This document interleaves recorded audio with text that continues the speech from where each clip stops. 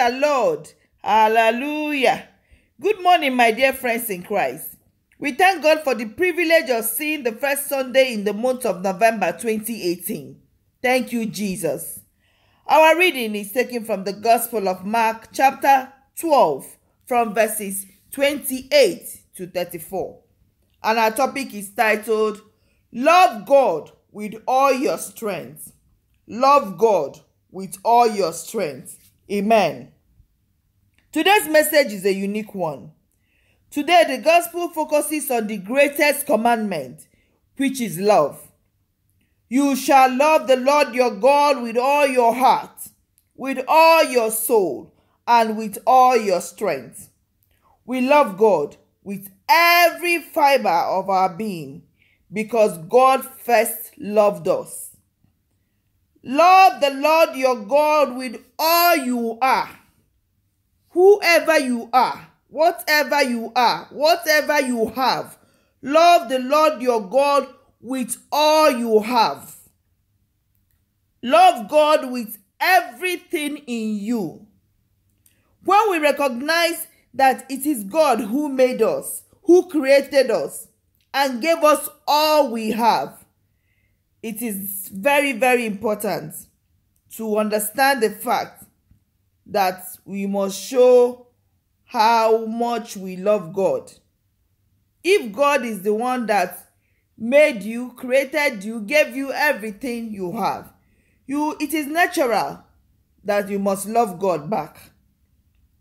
Yes, God has given you. For the fact that you are alive in the land of the living is a show of love of God. Is a show to show you that I love you. You are to show how much you love God physically, emotionally, financially. People must see that yes, this son of God loves God. This daughter of Zion loves God. By your actions, you must love others. You must show love. You must assist people. Financially, use your time to show that you love God. Create time to be in His presence. Love one another. Today's invitation for all of us, to all men, to all women, is to love God, not forgetting the fact that God Himself loved us first, even when we don't deserve it. Yes, God loves each and every one of us. The scripture says in John 3:16, which is a very popular one that everyone knows, for God so loved the world that He gave us His Son. His Son, Jesus Christ, died for us.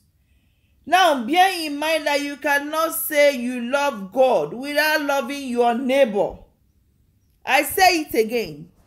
You cannot say that you love God without loving your neighbor, without showing love to one another. Love your neighbor as you love yourself. For love is kind. Show kindness to others. Love endures. No matter what they have done to you, receive the spirit of endurance. Endure. Love forgives. As you're hearing this message right now, somebody has really hurt you. Remember the topic. Love God with all your strength. So I don't know who is that person that has hurt you, made you so angry, betrayed you. Forgive. Because of God. Because you are telling yourself today that you love God, forgive that person. May God help you. May God help us to forgive whoever that has offended us. My dear, it is not easy. But the moment you ask for the grace to forgive, the Lord will give you that grace. And as you receive that grace, may He remain permanent in your life in the name of Jesus Christ. Amen. Love is not, love is generous. Love is generous. Share what you have with others.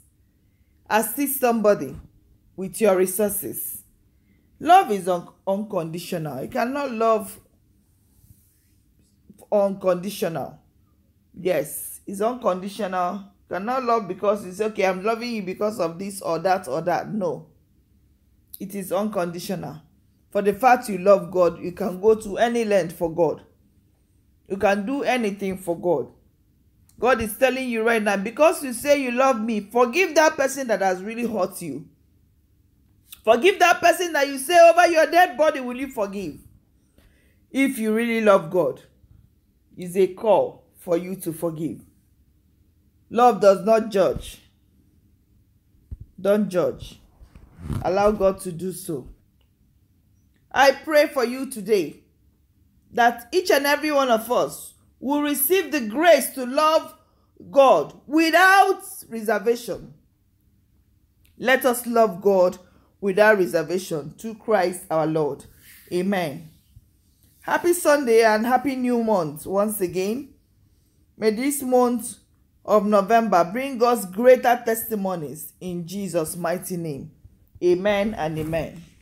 You are highly blessed. You are highly blessed. Amen and amen. Thank you, Jesus. Thank you.